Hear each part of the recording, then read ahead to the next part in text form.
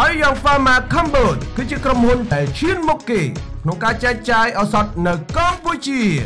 សមត្ថកិច្ចបាទដុតកំទេចរថយន្តដឹកឈើជិត100គ្រឿងបាទក្រោយដាក់ចេញវិធានការក្តៅ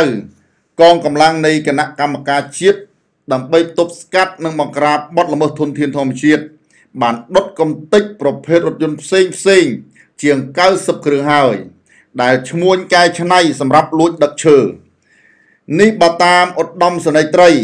អេងហ៊ីអ្នកនាំពាក្យកងរាជអាវុធហត្ថលើផ្ទៃប្រទេសនិងជាអ្នកនាំពាក្យគណៈកម្មការជាតិដើម្បីទប់ស្កាត់និងបង្ក្រាបបទល្មើសធនធានធម្មជាតិលោកអេងហ៊ីប្រាប់សារព័ត៌មានថ្មីតាមទូរស័ព្ទនៅរសៀលថ្ងៃទី23កក្កដា2019ថាប្រភេទរថយន្តដែលកែច្នៃទាំងនោះមានដូចជាប៉ាកុងសាំយ៉ុងនិងឡុងគ្រីសឺជាដើមឡាក់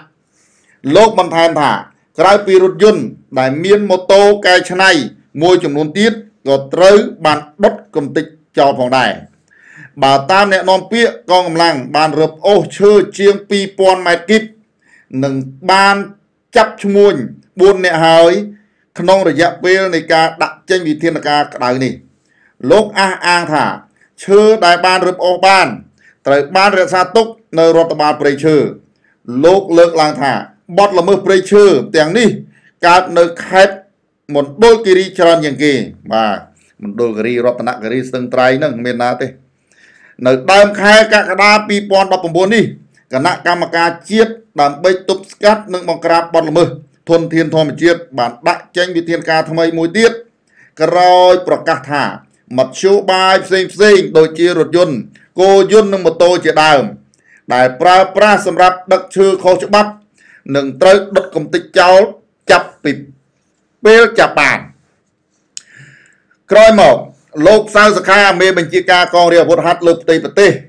និងជាប្រធានគណៈកម្មការជាតិដើម្បីទប់ស្កាត់និងបង្ក្រាបបទល្មើសធនធានធម្មជាតិបានសម្រួលវិធានការនេះបន្តិចវិញដោយបញ្ជាទៅកងកម្លាំងនិងមន្ត្រីរបស់លោកឲ្យរក្សាទុកឈើនិងរថយន្តដែលនៅមានគុណភាពសម្រាប់ប្រើប្រាស់វិញដោយមិនត្រូវដុតកំទេចចោលឡើយប៉ុន្តែ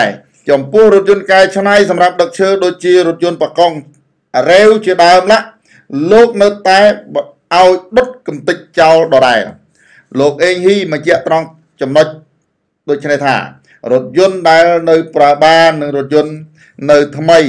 និងធម្មតាដែលមិនទាន់កែច្នៃយើងរក្សាទុកឯរថយន្តកែច្នៃយើងត្រូវដុតកំទេចចោលបាទត្រឹមត្រូវហើយកម្មការបង្ក្រាបបទល្មើសធនធានធម្មជាតិបាទដែលមានឯកឧត្តមសេនីយ៍សៅសខាជាប្រធានបាទយ៉ាងសកម្មមកបើនិយាយទៅខាងភូមិភាគឦសានមករយៈកាលកន្លងមកនេះបាទគឺថាចាប់ឈ្មួញបាន4នាក់បាទ3-4នាក់ហើយសិតតែមេខ្លោងអូរឿងហ៎សិតអាងអ្នកនេះអាងអ្នកនោះអ្នកនេះនៅក្រោយខ្នងធ្វើអញ្ចេះធ្វើអញ្ចោះសូម្បីសមត្ថកិច្ចមួយចំនួនក៏មិនហ៊ានដែរអញ្ចឹងអាដាមនេះអាដាមសេនីយ៍សៅសខាលោកបានមានប្រសាសន៍ហើយថ្ងៃមុនគេថាកងកម្លាំងរាជអាវុធហត្ថបាទប្រសិនបើខ្លាចឈ្មួញត្រូវដោះសាក់ដាក់លើថាសបាទជូនសម្ដេចបជ័យសេនាវិញណាអរគុណបង